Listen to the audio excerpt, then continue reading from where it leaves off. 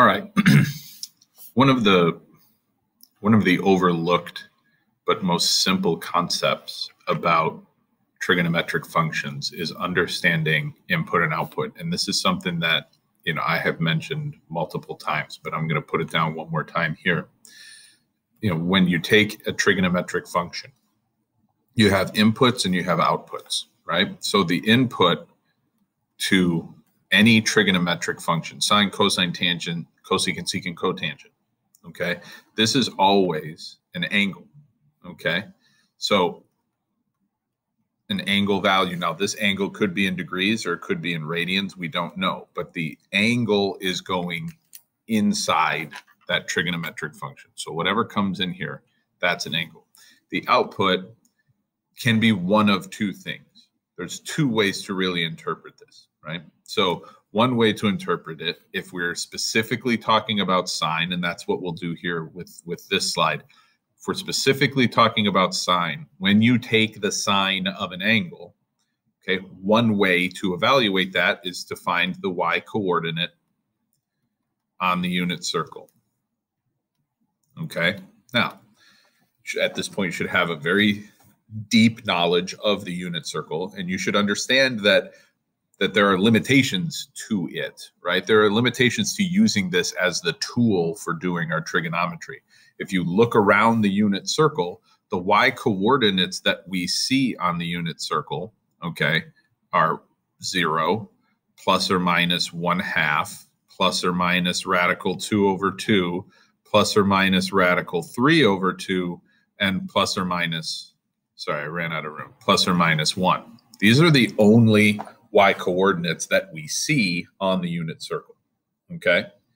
Keep that in the back of your mind with what we're going to be talking about next. If you're trying to do the sine of an angle, and again, what angles are we talking about on the unit circle? Any variation of pi/6, pi/4, pi/3, pi/2, right? Any values of pi, like integer with integer coefficients, okay?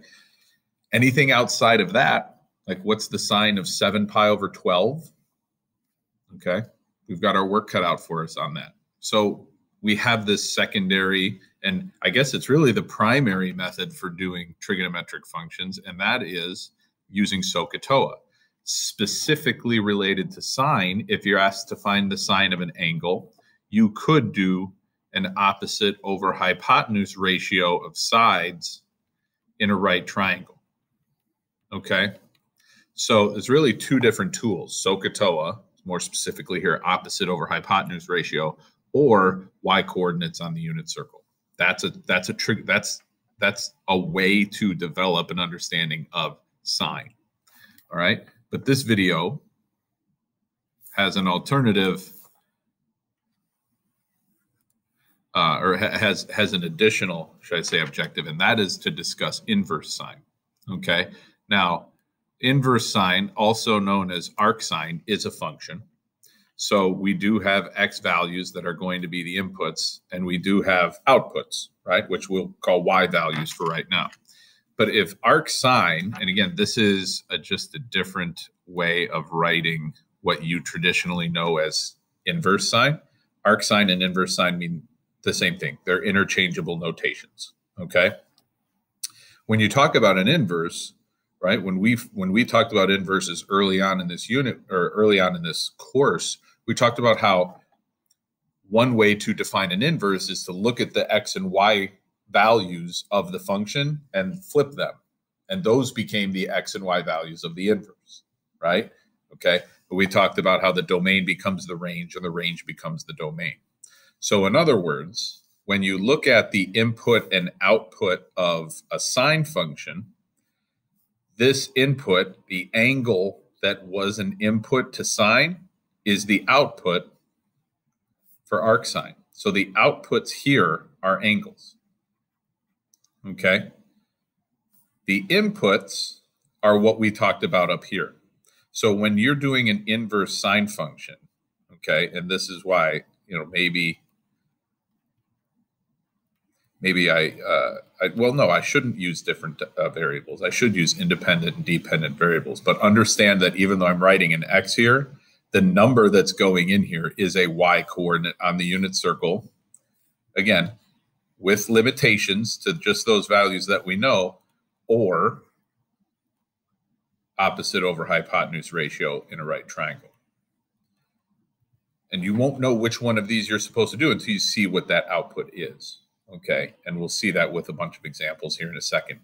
One little trick that I have come up with, okay, over the years, when you talk about arcsine, okay, and you're going to hear me say this in class, you're going to hear me say this in some videos probably later on.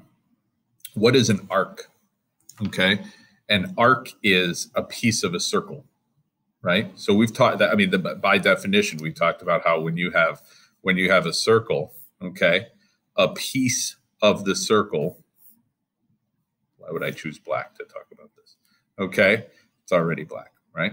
So this is a piece of the circle defined by this central angle. And the unit circle, the illustrations that we've seen of the unit circle have all of these arc lengths labeled, right? Labeled in terms of points and in terms of angles themselves. So, oops, sorry.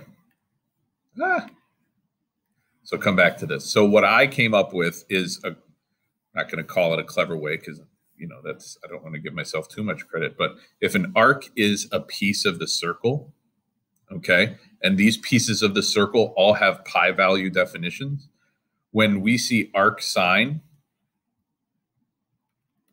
okay, what I came up with is, what's an arc?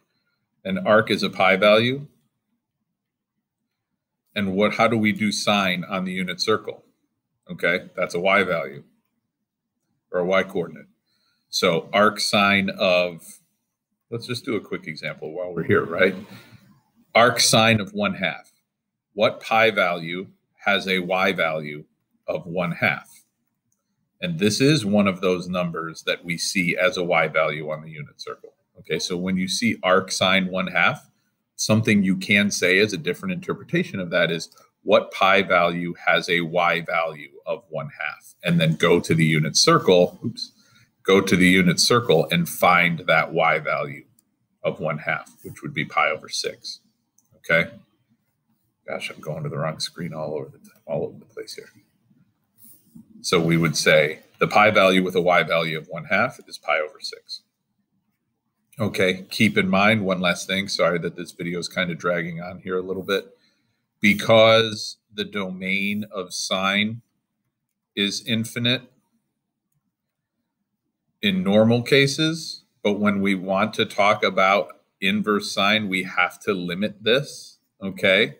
We have to limit this, and that would be the purpose of what we probably went through in class today. If you're watching this video, we would have discussed how we have to limit the domain of sine if we want to talk about its inverse.